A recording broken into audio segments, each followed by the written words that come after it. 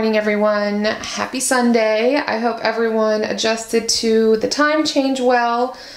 I know I didn't. I woke up way too late today and has sort of thrown my whole morning off, which is exactly what happened last Sunday, so I need to get myself together. I've already had my wheatgrass shot of the day. I had that first thing this morning, and it's about an hour later. It's about 8:15, and I'm going to be making a green smoothie, which I have all the ingredients for here. And if you watched my last video, you know that one of my short-term goals for March is to drink more green smoothies. So this is me achieving my goal. I do use a baby bullet because this is the only blender in my house.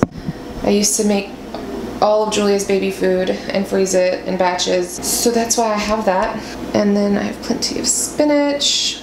I'm using almond milk and creamy natural almond butter. I am using some strawberries. I'm using 3 medium frozen strawberries to give it a little bit of coldness and also a little kick of sweetness. And then I'm using some organic protein powder. Last time I made this, I did a whole scoop. I'm gonna do a little less than half a scoop this time, maybe just a sprinkle before I mix it all in, just to see if it still tastes as good without all of that protein powder in there, because it is vanilla flavored, and the vanilla flavor definitely overpowered the smoothie last time I made it. And here is the completed product. It made a little over 16 ounces of green smoothie. There's a little bit left over in the blender, but I just poured that in a different cup and drank it real quick. It wasn't that bad. It definitely wasn't as sweet as the last one, which I'm not... Good morning, Julia. It wasn't as sweet as the last one because I did use less protein powder, as you saw me measuring that out. But I'm not mad at that because it was really, really good, but it felt like I was drinking something that was bad for me because it was so sweet. I'm gonna go enjoy this and watch Baby Einstein. Bye. Okay, y'all, so this is what I'm having for lunch. I know it doesn't look very appealing, but it's actually really delicious and filling. This is avocado tuna salad, and literally it's just a pack of no drain tuna by the Starkiss brand and 1 whole avocado. I usually do just a half, but I'm very, very hungry today, and so I decided to do a whole one.